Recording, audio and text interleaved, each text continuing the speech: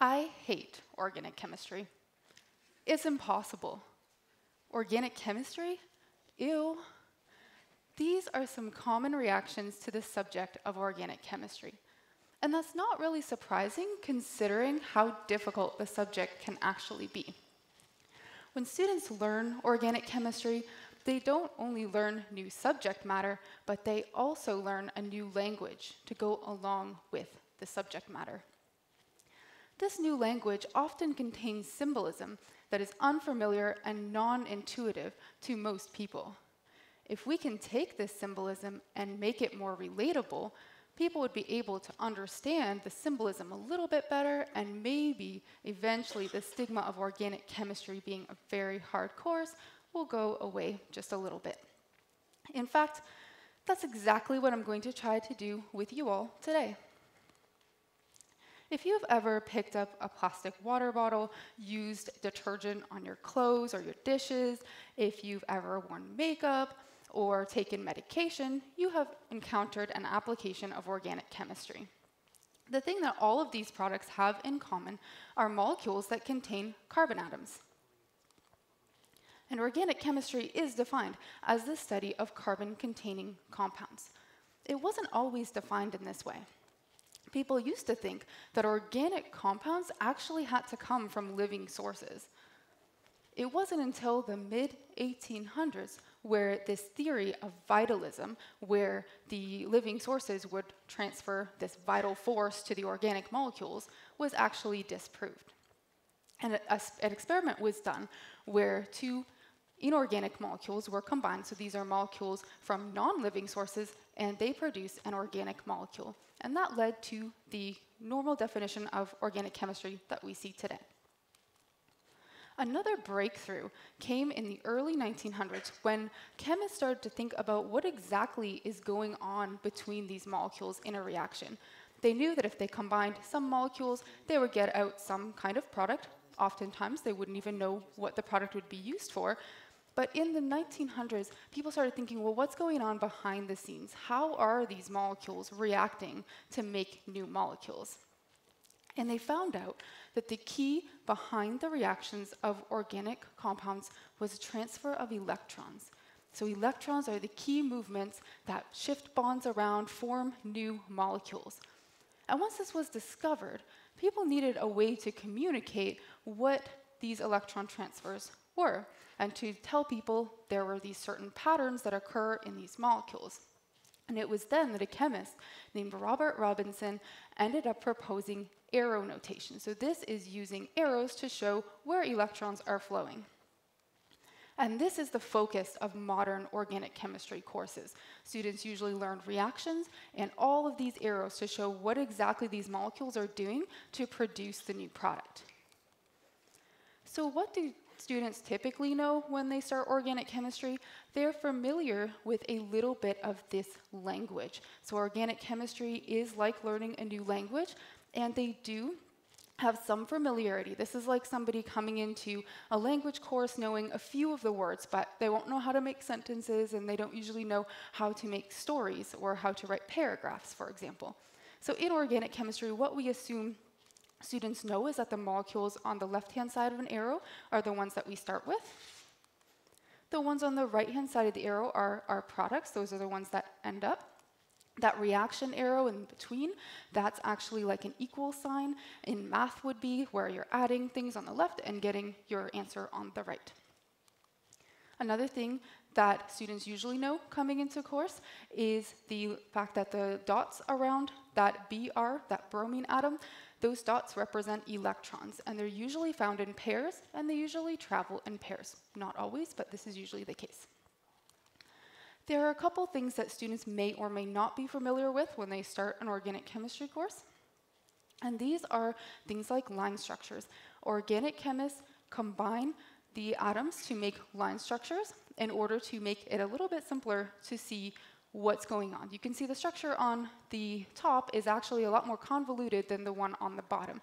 And this, what we do in these line structures is we assume that the carbon atoms are at every point. So every end will be a carbon atom, and in the middle will be a carbon atom.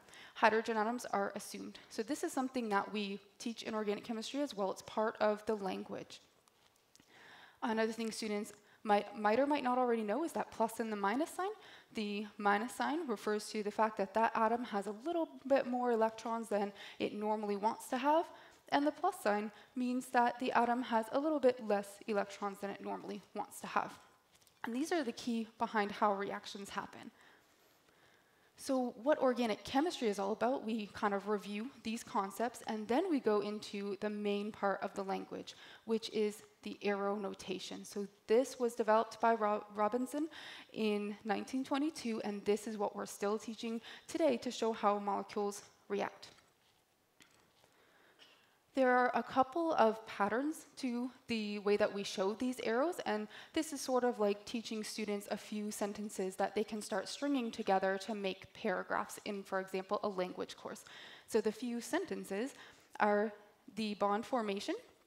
So we usually start at the source of electrons, those two dots, that lone pair. That is our source, and we point towards the atom that will end up in the bond. We can also have bonds as our source of electrons, and in that case, we do a very similar motion in order to make a new bond. The other key aspect to showing how molecules react is to break bonds, because molecules reacting are all forming bonds and breaking bonds. And so breaking bonds, we start our arrow in the middle of the bond, and we point to the atom that gets the electrons. When we put it like this, seems like there's some nice foundation to start with, but this language is not very intuitive to most people, and most students coming in struggle to learn this language. And about a year ago, a student by the name of Maria Thomas approached me with an idea to relate this electron flow to the human behavior. And so what we did our goal was to try to make this electron flow a little bit more relatable to how people react. So bonds are like bonds between people. We're going to see a little bit more about this in a bit. So the reaction that we decided to start with was a common reaction for organic chemistry courses, for introductory organic chemistry. So this is a reaction that students usually learn. It's usually pretty difficult because there are some trends that are a little bit reversed in this one versus what they normally see. So this is an example of what we show students, and we expect them to look at this and remember how it goes, and they're sitting there thinking that this is what it pretty much relates to. Probably like some of you are thinking that was a lot of jumbled mess, did not make any sense of it. So the students usually see this and they're asking questions semester after semester. As an undergraduate, I had the exact same questions. How do those atoms end up attached that way? This is a very difficult reaction to learn. So what we did is we related the chemical behavior in this reaction to human behavior, and we told a story of this reaction. We personalized the atoms a little bit, and Maria did this by making videos. So the key concept in this reaction is something called electronegativity. Electronegativity is how much an atom hogs the electrons in the bond. So the line between the carbon and the magnesium is 2 electrons. The red arrow is pointing towards the carbon because the carbon actually hogs most of the electrons in that bond. So in a way, it's like it has this burden. And just like personalities of people and their relationships, this is like one partner in the relationship having all the responsibility, having a lot of stress that's not going to be the greatest for that relationship. Just like this electronegativity difference isn't the greatest for that bond. So we re-examined the same reaction, and we went stepwise and explained this in terms of human behavior. So the main characters, or key atoms, are colored. And we start off with our carbon-magnesium bond. So the red person and the blue person. The red person is a little bit stressed out. It has more of the burden in that relationship, but that's okay until another molecule comes along.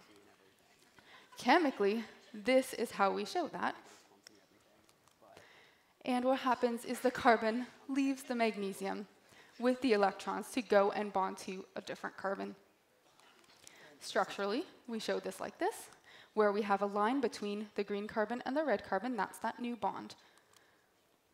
So they're in a nice, happy relationship. Carbon bonds, they're actually the same electronegativity, so they share the burden equally. It's a very healthy relationship. It's not going to go back. So magnesium, though, he's left all by himself. He's not the only one who got screwed over in this reaction, though. Soon as the red carbon attacked the green carbon, the oxygen also got dumped with more electrons. So it has this burden, it's not very happy, and the oxygen and magnesium form a relationship, a rebound.